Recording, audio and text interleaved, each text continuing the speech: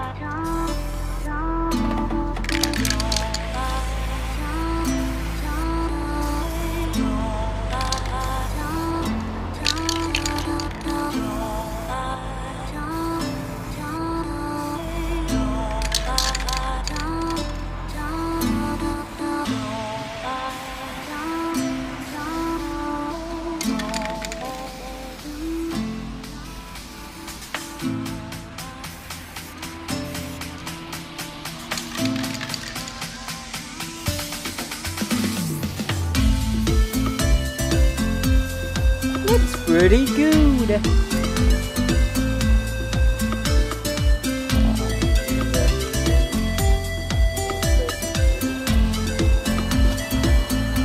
Fuck off. Don't know.